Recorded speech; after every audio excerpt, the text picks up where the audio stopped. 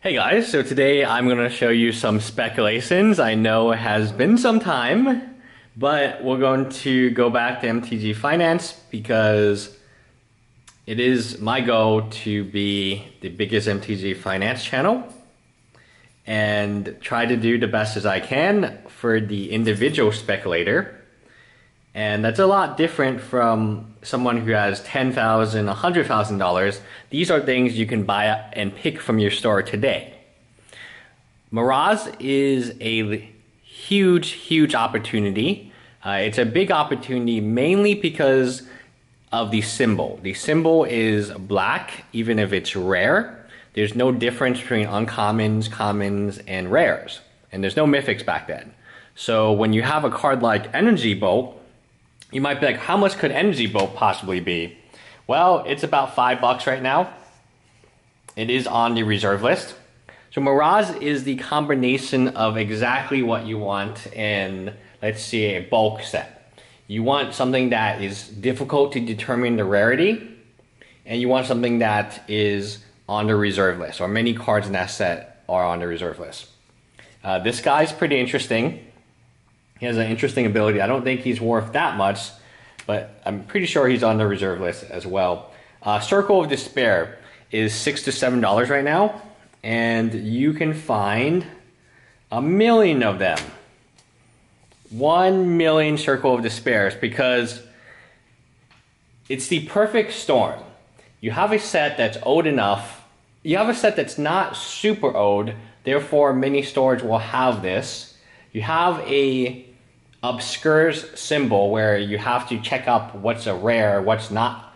Like an Energy Bolt, today we would look at that as an uncommon. Circle of Despair today we might look at that as an uncommon of some type. But back then they were rares. You have the reserve list, and most importantly, the set size. So a lot of Mirage was printed. We're not talking about Alpha Beta, which everyone knows, Arabian Nights, Legends, everyone knows all that already. It's pretty obvious that those sets are very, not much of that is out there. And if you can get a hold of it, by all means, go for it, buy it, buy it, but I don't see any of these collections coming to market soon.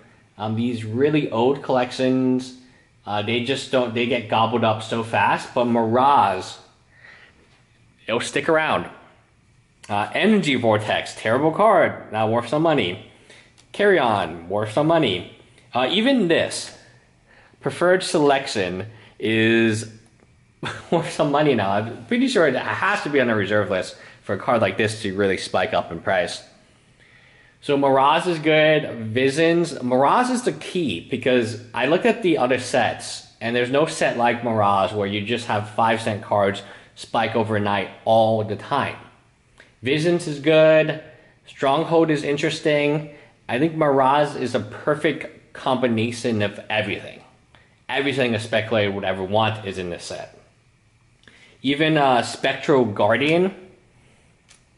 This card, I mean... Oh, the other component, which makes this quite interesting, and it's probably a very big factor. The other component is no one knows. These cards have been pennies for years. Therefore, they've just been accumulating and no one's been able to sell them. Like, people have not been able to sell these cards for a decade plus, because they were never considered a good until just now. Because of that dichotomy of knowledge, you have the potential to really make bank. If you find a correct Mirage collection, you will have at least this much, if not 10 times this much. Because stores would open Mirage, they would sell the popular cards, and then they would keep cards like this, which are now more expensive than those popular cards. Even No Chamber, which is not EDH, I mean, you look at the card and it's, it's an interesting card, but who would like imagine this card is worth any money today? It is worth money. It's worth a few dollars. Mirage is absolutely the set that you want to buy right now. And you want to buy in collections. Ideally, you would buy in collections, but if not, there's still some really cheap reserve list cards in the set that are 5, 15, 25 cents. And they're not going to last for very much longer because there's not many of them left. I mean, it's like a list. One by one, these cards are being bought out. And from collector's purpose, so let's not talk about the money that we're going to make because that's all like a fallacy. But from a collector's purpose, none of these will be printed again. They won't. And no matter how bad they seem to you, they're not going to be reprinted. So I would much rather have a bad card than a moderate card. And the bad card in the right circumstance could be valuable in the future than the moderate card, which will just be reprinted into oblivion because it is new. Anyway, that is my best advice for you right now is Mirage and Visions. Those two are killing it right now.